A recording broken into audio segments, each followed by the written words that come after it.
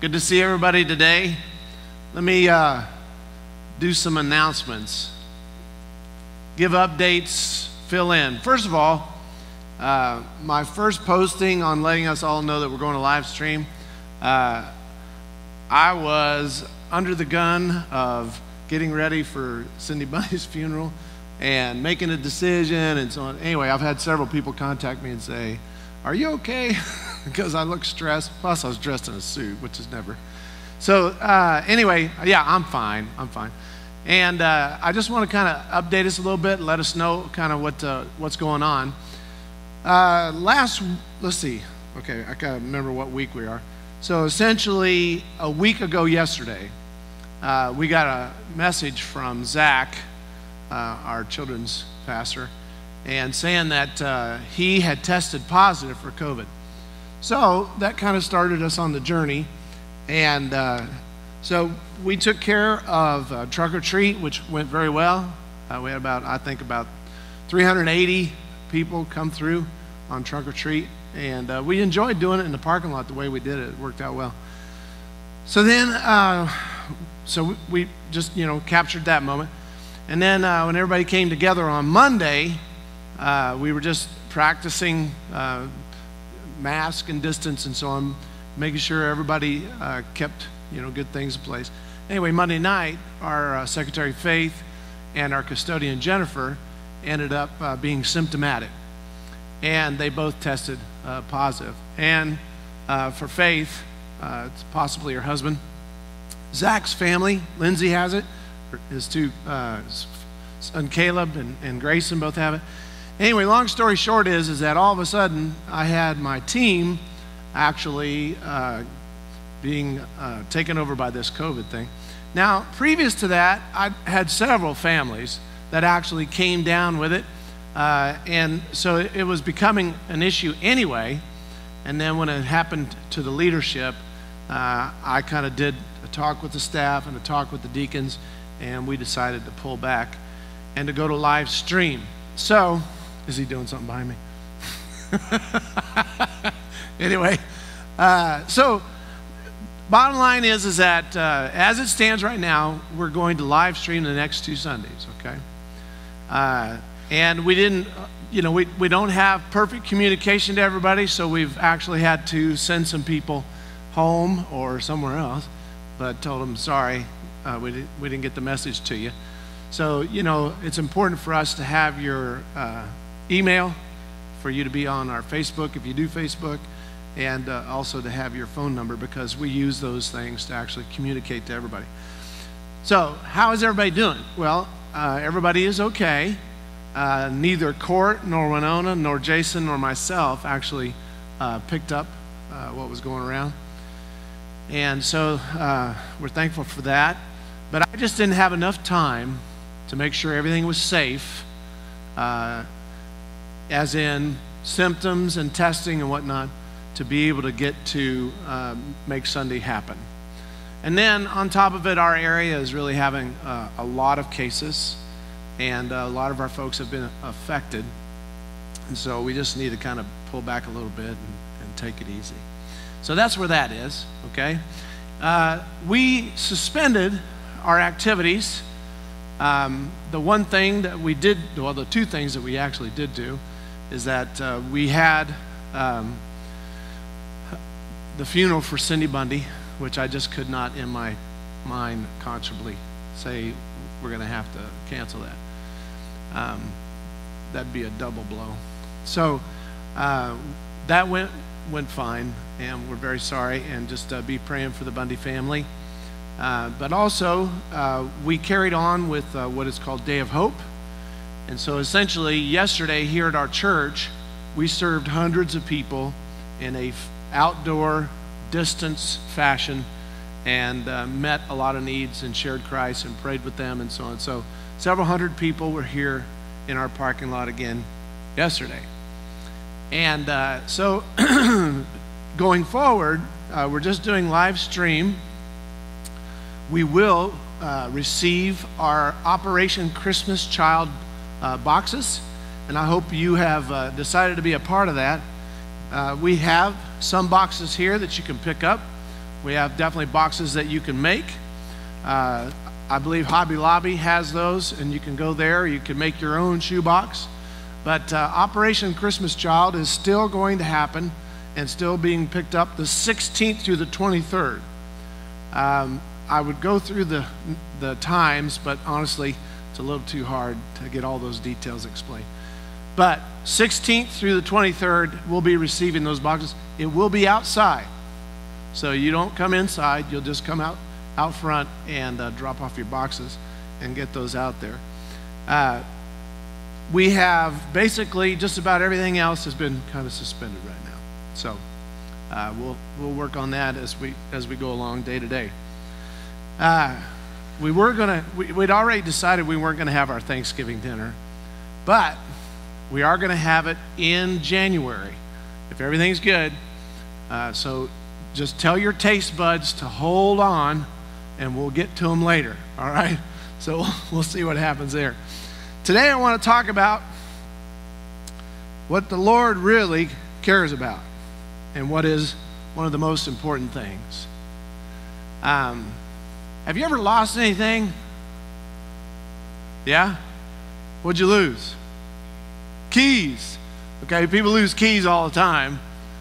Your phone. Okay, yeah, phone. That's another one, boy. Woo-wee. The other day, I thought I lost my phone. I was out running errands for the church and doing things and so on.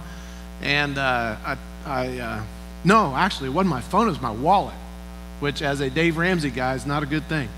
So wandered around, and then my son calls me about 4 hours later and says, hey, Dad, I got your wallet. I was like, huh? I was all over town. Anytime you lose something very, very important, you can't think about anything else until you find it. And that is a fact.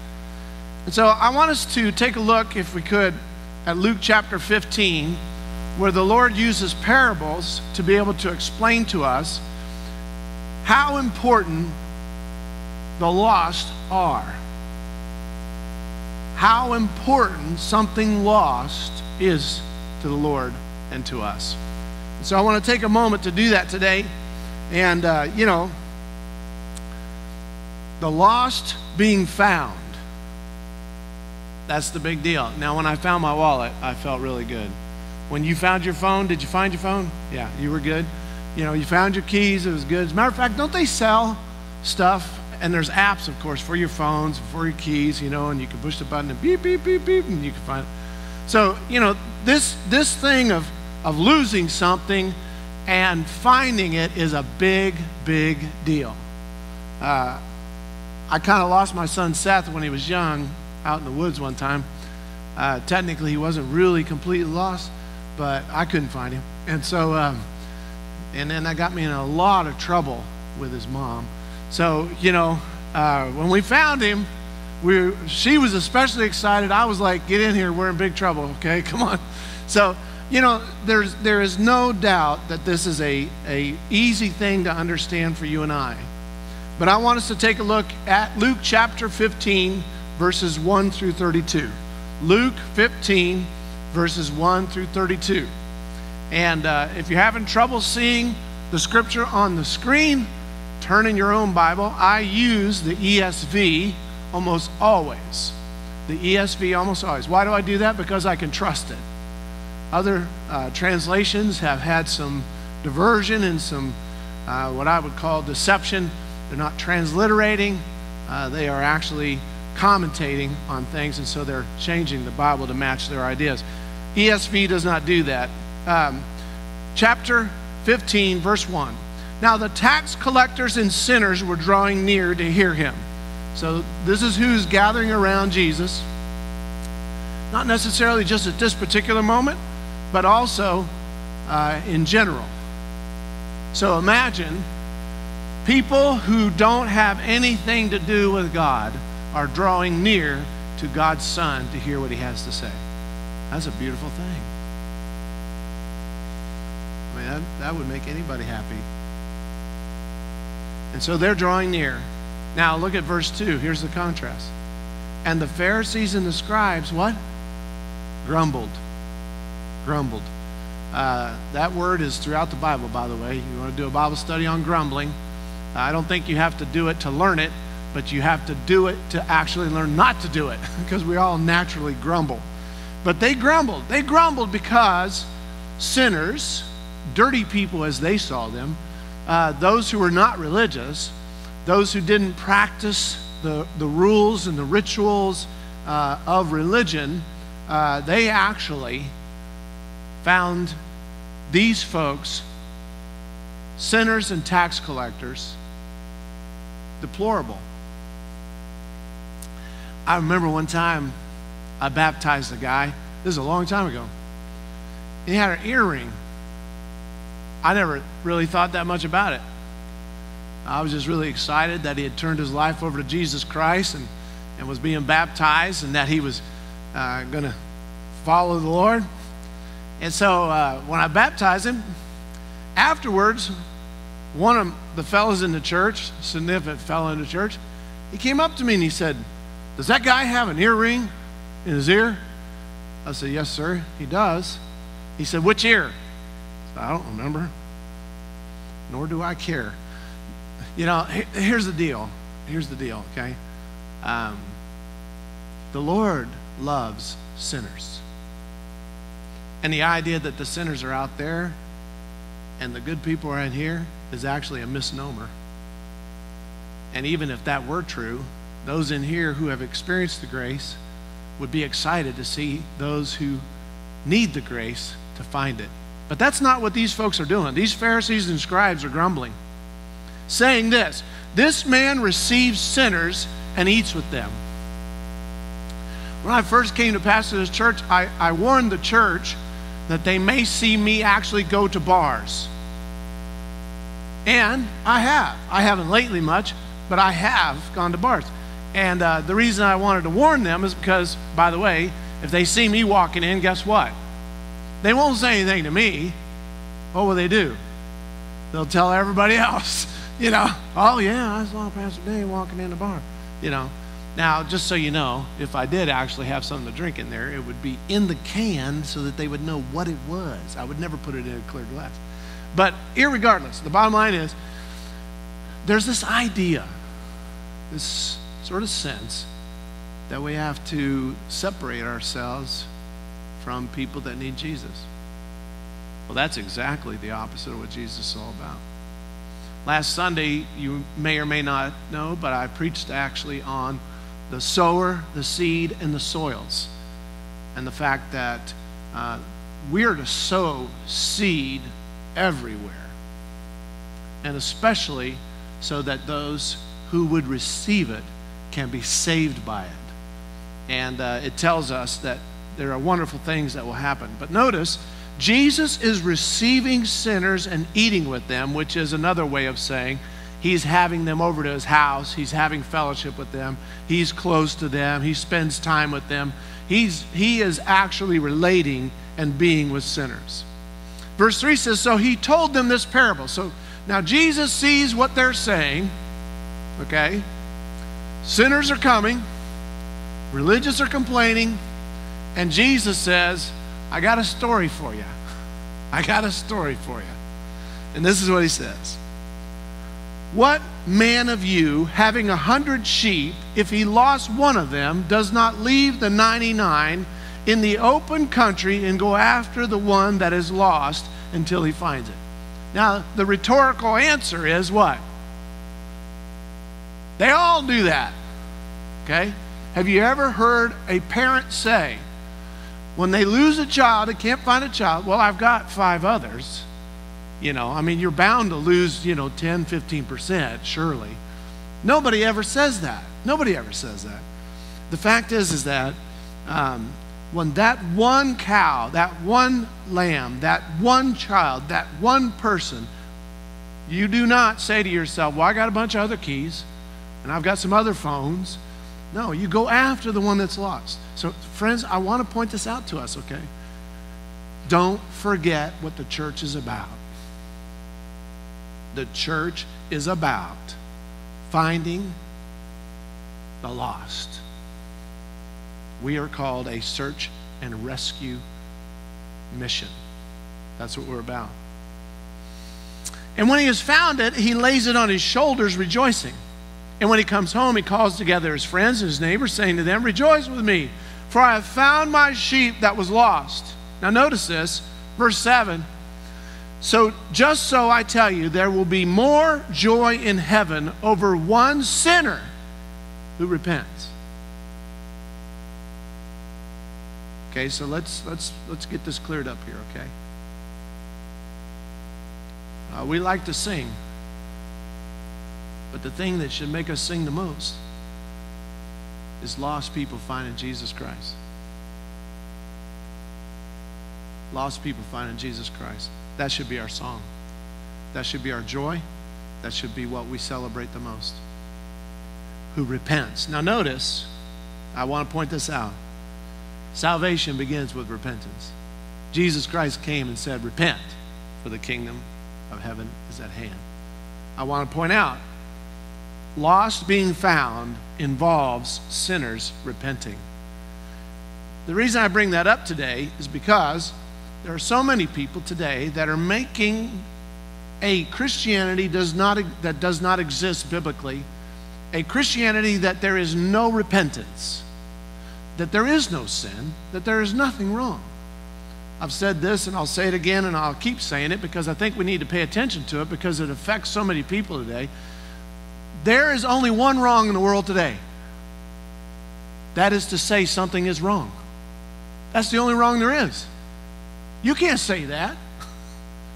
You can't say somebody's wrong. You can't come with certainty or boundaries or correction or rebuke.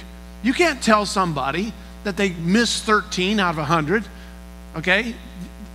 Folks, we are called to call people to repentance. We must repent. If you've never repented, if you've never turned from yourself and your sin to your Savior, then of course there is no being found. You are still lost. But regardless of that, let me go on to bring where we're at here, and that is lost people repent, and that makes them saved and found. And that's what this parable is about the 1 out of 100 repenting and being found, and that the church should rejoice and that people should rejoice that a sinner comes in. Here's one of the things I notice about sinners. They come in the way they are. So sometimes you have to say, you know what? You might want to wear a little more clothes. Or you say, hey, why don't you think about what you say? I don't know how to put it, but there's a lot of things that we don't do as Christians that new believers have to work on.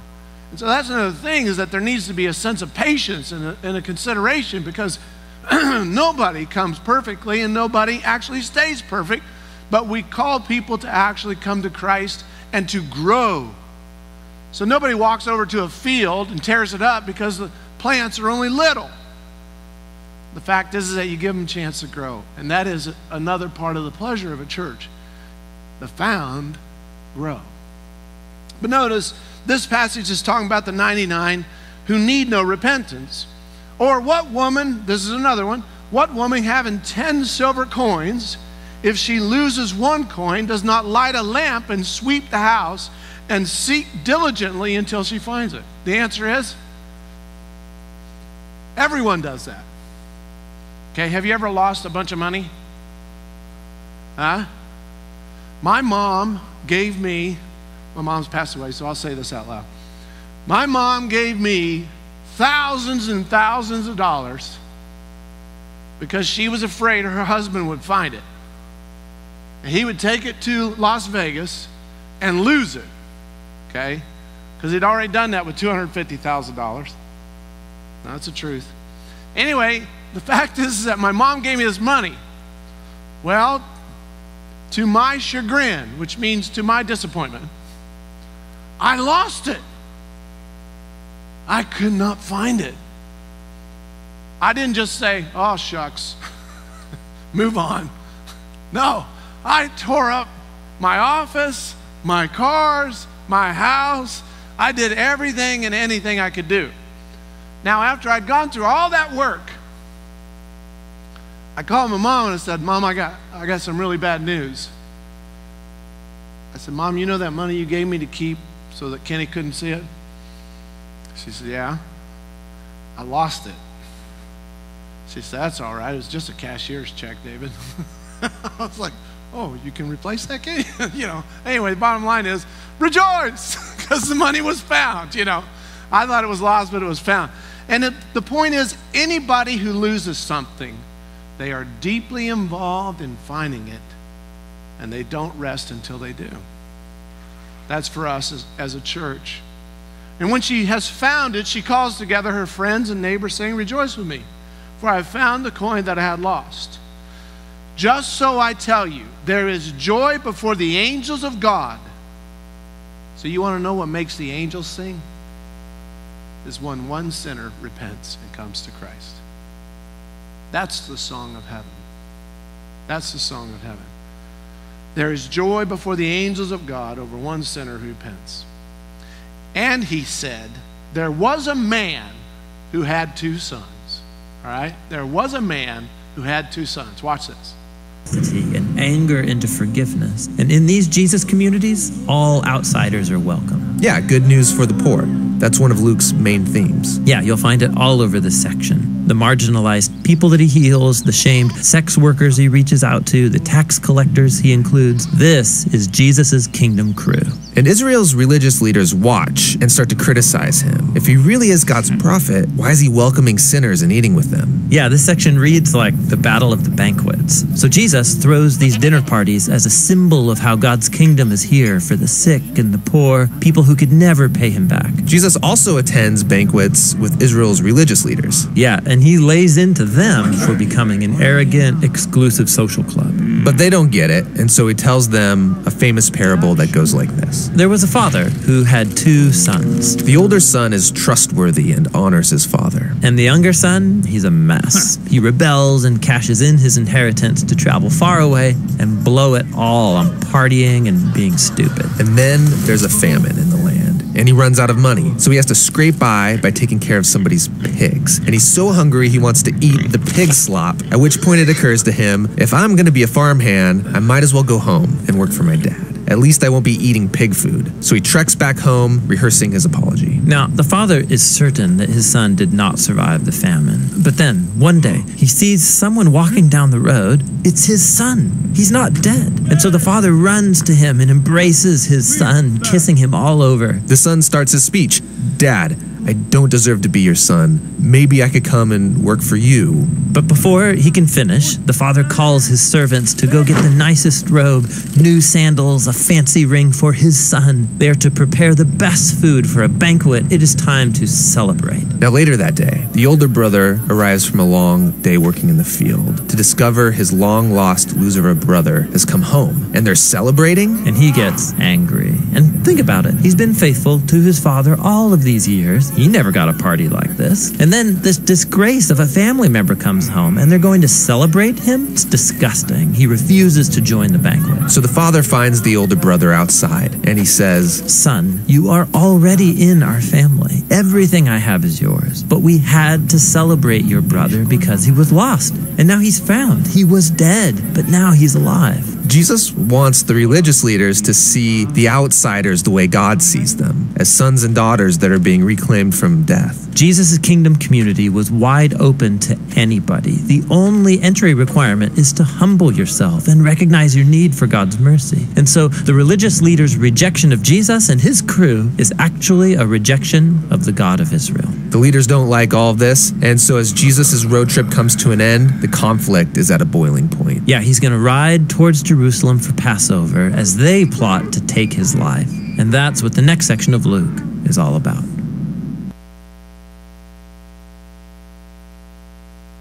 The reality of the importance of illustrating these 2 sons. Now, a lot of times people think actually this parable is about the prodigal son, but it's actually about the eldest brother. And that's actually what these parables are about, really. They're really about the eldest brother. So think about this. It's really about us. Not the lost, it's about us. What is our attitude towards seeing people come to Christ? What is our activity? What are our actions? So Jesus says, a father had 2 sons. And the younger of them said to his father, Father, give me the share of property that is coming to me. And he divided his property between them. Not many days later, verse 13, not many days later, the younger son gathered all he had and took a journey into a far country.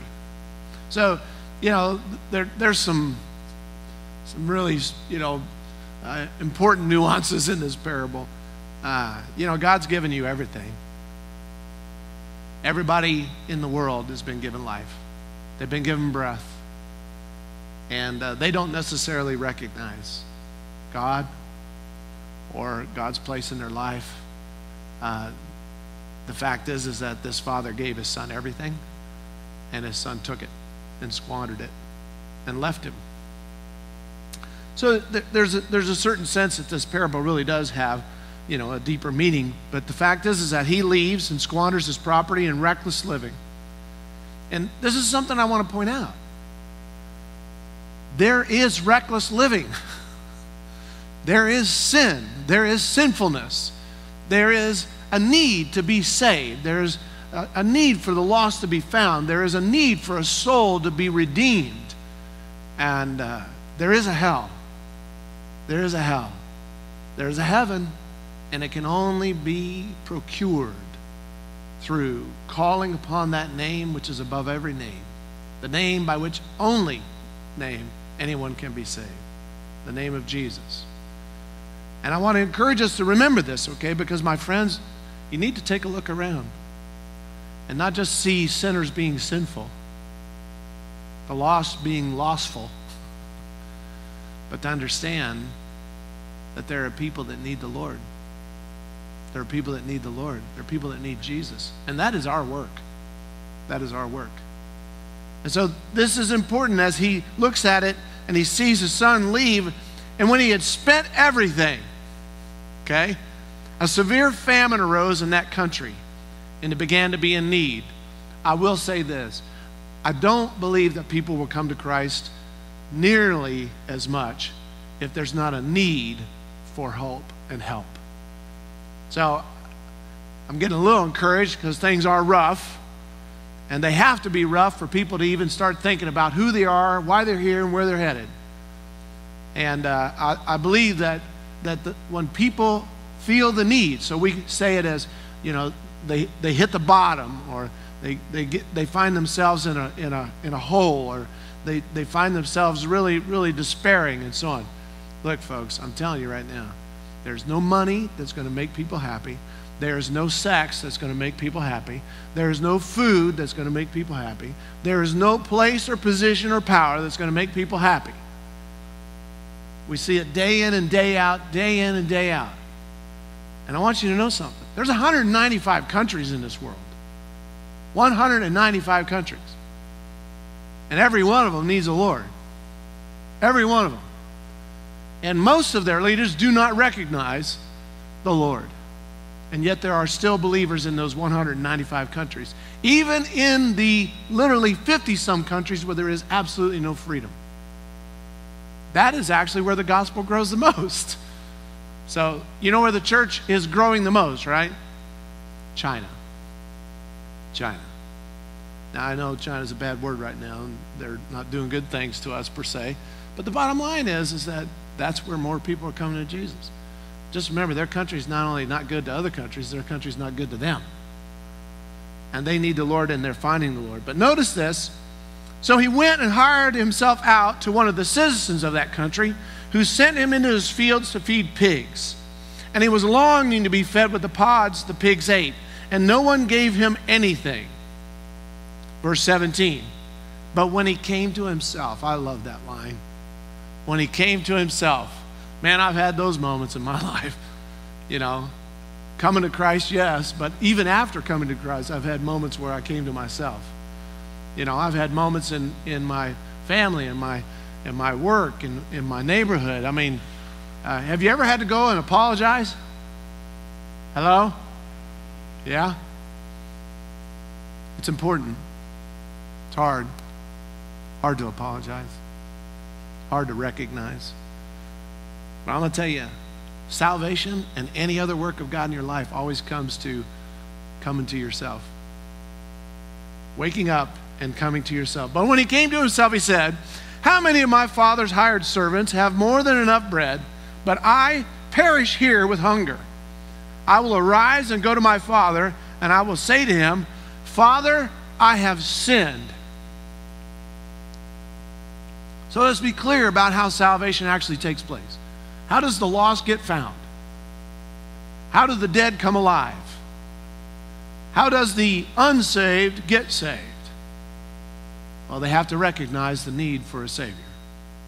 They have to recognize the emptiness of not having the Father. They have to come and say, I repent, I confess, I turn. This is very, very important. This is very important. Now, I want to tell you something. You know, I've always heard about and dealt with what they call jailhouse religion. And it's an issue. Those who work in the prisons and stuff, they know, they see it. They see people being real religious, but they don't really see them changing. And then they're back, of course, you know. But the bottom line is that I have learned that people that are in jail who really find Christ, they don't get religious, they get real. And they say things that they don't have to say, and they say things that even cost them their freedom or maybe, you know, their money. I mean, they don't care anymore. They don't care anymore. They're willing to say the truth.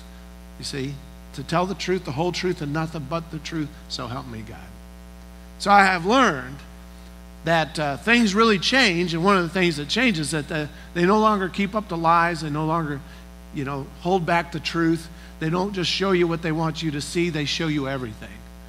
And another thing that kind of happens is that their conversations change, what they put up in their cell changes, their communications with other inmates changes, their respect for the guards and the leadership changes.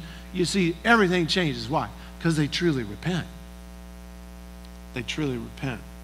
If people are just trying to change their circumstances, that's not repentance, that's not salvation. You have to have a complete, born-again, new heart. You have to turn. So when he comes to his father, he says, Father, I've sinned against heaven and before you. Against heaven and before you. In verse 19 it says, I am no longer worthy to be called your son. This is important. You can't repent if you don't recognize your sinful condition. You can't be found if you don't know you're lost. You can't come to Christ if you don't recognize who he is and why you need him. And this is so important for people's lives. Jason, you mind? Show that baptistry right over there. That baptistry is fired up.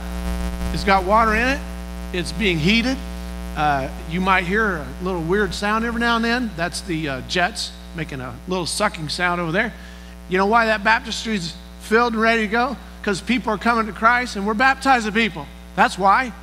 And what are they doing over there? Well, they're not getting a bath.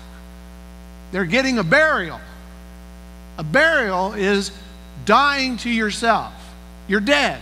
Now, when you go through that water, as in you confess and repent and come to Christ, you are alive for the first time. You're alive for the first time. And I want to point this out because you see, he says, I'm no longer worthy to be called your son. Treat me as one of your hired servants. Verse 20, and he arose and came to his father. But while he was still a long way off, his father saw him and felt compassion and ran and embraced him and kissed him. Now, this emphasizes how much the Lord is ready and willing for you to come to him. Look, all you got to do is take one step. He'll take the rest. All you got to do is take one step. He'll take the rest. But that one step's hard. Hard for me to say, I have failed.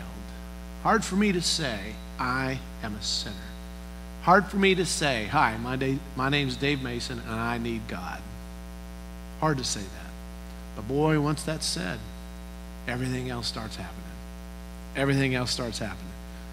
So, the Lord came and actually met him. His father came and grabbed him, embraced him, kissed him. And the son said to him, Father, I have sinned against heaven and before you. I am no longer worthy to be called your son. But the father said to his servants, bring quickly the best robe and put it on him, and put a ring on his hand and shoes on his feet. Now notice, he's giving him all the things that he deserves as a son that he had already given him, and he squandered. Okay? That's called forgiveness. That's called restoration. That's called redemption. That's called being adopted, being born again, receiving what you do not deserve. And that's why it's called Amazing Grace, because it saves a wretch like me. Father, I've sinned against heaven and before you. I am no longer worthy. But he gets the robe and the ring and the shoes and puts it on his feet. And bring the fattened calf. Now, personally, I like that part. If I'm going to eat a calf, I'd prefer it to be fattened. Okay. That's just a personal preference. Sorry. But anyway, maybe you want a vegetable meal or something like that. You're a vegetarian. But the bottom line is I like flavor, and there is no flavor if there isn't some fat. Just remember that. Anyway, he brings the fattened calf and kill it, and let us eat and celebrate. For this, my son was dead. Notice that. Verse 24, dead. If you want to know why the world walks around like zombies, why they spend so much time medicating themselves, spend so much time trying to find a way to be happy, it's because they're dead, spiritually dead. It's not that they're in the wrong country. They're under the wrong political system. They don't have something. The fact is that all people are dead. Without God, they're dead. Without the infusion of the grace of God, to be covered in the blood, to be born again, they're dead. For my son was dead and is alive again. Amen? Isn't that beautiful? That's why, like I say, it's really hard for me, because when somebody tells me and they really confess, I get a grin on my face. I get happy. I get excited, because I know what's about to happen. They're about to be saved. Okay? They're coming to Christ. They were dead, and now they're alive. They were underweight, and now they're going to be set free. They were laying on the ground, and now they're going to fly. I mean, the fact is that it's a beautiful thing to see the heart of a human being changed by the one who made them and brings them to their true inheritance and gives them what they do not deserve. For my son was dead and is alive again. He was lost and is found. And they began to celebrate. Verse 25. Now his older son was in the field, and as he came and drew near to the house, he heard music and dancing. And he called one of the servants and asked what these things meant. What's the party all about? What's the need for all the celebration? And he said to him, your brother has come, and your father has killed the fatted calf, because he has received him back safe and sound. But he was angry and refused to go in. His father came out and entreated him, but he answered his father, look, these many years I've served you, and I never disobeyed your command. Now notice, he is about to reveal something about what he believes, and that is that people get what they deserve. That is not how life works. We don't get what we deserve. If your father or mother takes care of you, that's a gift. If you receive something, that's a gift. There's no such thing as right, as in you deserve everything. No, it's a gift. Now, I'm not saying that all systems and all situations and all circumstances, but just understand this. God gives us grace. Unmerited, undeserved. Can't buy it, can't work it. You get it by true confession. It's a gift. So the bottom line is that this guy is telling his dad, I've done all these things, meaning I deserve. I deserve. Friends, one of the temptations for a believer is once they come to Christ is to begin to think that somehow or another they deserve and actually have earned what it is that they have. And that is a sheer mistake. Sheer mistake. You want to know one of the things that really it just really bothers me. It's really difficult. There are lots of people who have talent, and they might use that talent in the church or among Christians. But you see, that talent isn't what they're about. And that's why you often find people who are talented actually turning away from the faith or compromising the faith, or you find out they got a double life because you see they're living by what they have and not by what they don't have. And that's why we come to God. We don't come to God because we're so talented. We come to God because we're so lost. And so they come to Christ and they find the salvation. This brother has lost the sense of how he became a son and how he was cared for and how he was taken care of. And the bottom line is that parents don't have children because they're good. They have children because they love them. And they take care of them even when they actually turn away. But this gentleman has got it all mixed up, and so do religious people. Religious people have a tendency to begin to think you got to talk Christian, act Christian, and all these things, and that's really what it's all about. So we circle the wagons, and everybody outside of the circle is not deserving. Instead, actually, we're supposed to take those wagons and go after everybody outside the circle. We're supposed to go and seek and find that which is lost. His father came out and entreated him, but he answered his father, look, these many years I served you, and I never disobeyed your command. Now, that's not true. That's a lie, okay? How many of you are perfect? Okay? If you raise your hand, you just became imperfect. Because the fact is, none of us are perfect. Yet you never gave me a young goat that I might celebrate. Now, what is this guy doing? He's jealous. He's jealous. You know, one of the things I have seen in the church is that sometimes people begin to think that they are what the church is about instead of the lost. And if you don't show them the kind of attention that they think they deserve, as in you spend more time on finding the lost than actually being with the frozen chosen, the fact is that people get upset. Well, that reveals something. The heart of God is for the one that needs to be found.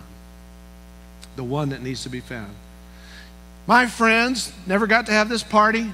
Verse 30, but when this son of yours came, now notice whose son it is. It's your son. Not my brother. Not my brother.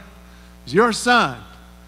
All right, there's a true understanding of separation.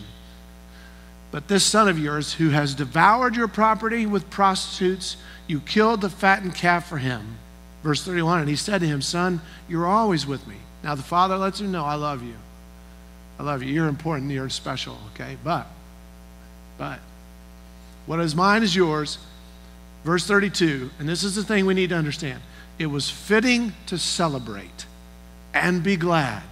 For this brother, this your brother, notice how the father turns around and says, your son.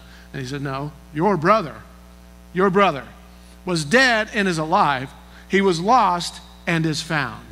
We are staying on top of a story a lot of you are following this midday. Virginia Beach police and family members are still looking for a woman and her 2 children who disappeared after their house caught on fire over the weekend. No one has seen Monica Lamping, her 7-year-old son Kai, and her 9-month-old daughter Araya since Saturday night. We have just learned search and rescue teams are at her house right now.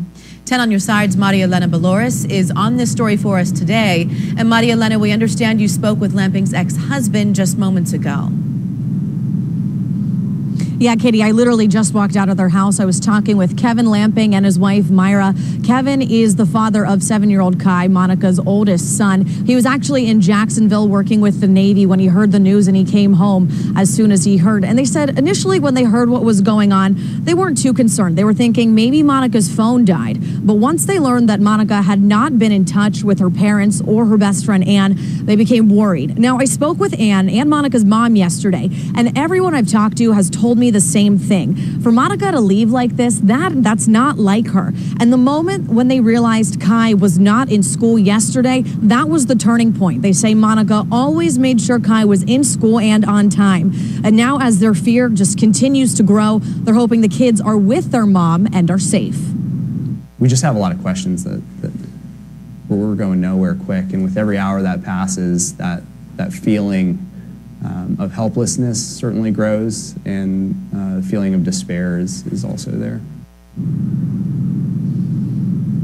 Now, the Lampings confirmed to me that Monica's car was seen around 2 o'clock in the morning on Sunday at the downtown tunnel heading west. And Kevin also told me, like we said earlier, that a search and rescue team is at Monica's house now. He just left to go over there, and we are headed there as well. We'll bring you any updates on this story as soon as they become available. In Virginia Beach, I'm Maria Elena Boloris, 10 on your side. A lot of you are talking. So notice that's a search and rescue team. A search and rescue team. That's what we are. We are a search and rescue team. And I want to encourage us to think that we need to kind of get back to getting some marbles in the jars. Okay, what am I saying? Well, each one of these marbles we've used to put in the jar every time you share your faith with somebody. Every time you tried to sow a seed and to see someone come to Christ. These are marbles that we put in jars out of the bowls into the jars, because that is what we're about. We're a search and rescue team. We're a search and rescue squad. And the fact is that, my friends, we have Amber Alerts. When somebody's lost, put out an Amber Alert. We interrupt hundreds of thousands, if not millions of people to be able to say, look out, somebody's lost. And so I just want to emphasize to us, folks, without Jesus Christ, folks without salvation are lost. Your neighbor, your family member, your coworker, somebody you do business with, somebody you see through the day, they are lost, and they need to be found by the gospel of Jesus Christ. So I want to encourage us to remember that. And here's a song that was written a long time ago. Softly and tenderly, Jesus is calling for you and for me. See, on the portals, he's waiting and watching for you and for me. Come home. Come home. Where do you think this was inspired? Earnestly, tenderly, Jesus is calling, oh sinner, come home. Oh, for the wonderful love he has promised for you and for me. Though we have sinned, he has mercy and pardon for you and for me. Come home. Come home. Ye who are weary, come home. Earnestly, tenderly, Jesus is calling, oh sinner, come home. Come home. Come home. Ye who are weary, come home. Earnestly, tenderly, Jesus is calling, oh sinner, come home. I just want to remind us, okay? This is what we're about. We're about a lost lamb. We're about a lost coin. We're about a lost son. We're about lost people. That's what this church is all about. If you drive by the church right now and take a look, you'll see a banner that we put up, and this is what it says. Turn, the word, number 2, and then big letters, Jesus. Turn to Jesus. My friends, this needs to be our message. This is what we're about. And I want to encourage us to remember, okay? Don't get the elder brother attitude. Don't get the Pharisees and the Sadducees and the scribes attitude. Don't get the religious person's attitude. And that is, I'm okay, you're not okay. No, that's not the message. The message is, he saved my life, he can save yours. Please come home. Amen? Amen. as we sing this song, you think about where you are in terms of Christ in your life. Have you ever repented and confessed and received Christ? Or if you have Christ, are you reaching for the lost, trying to save those that need to be found? Are you doing the things that Christ called us to do? Get the one coin, the one lamb, the one son, the one person that needs Jesus Christ. As we sing, you decide.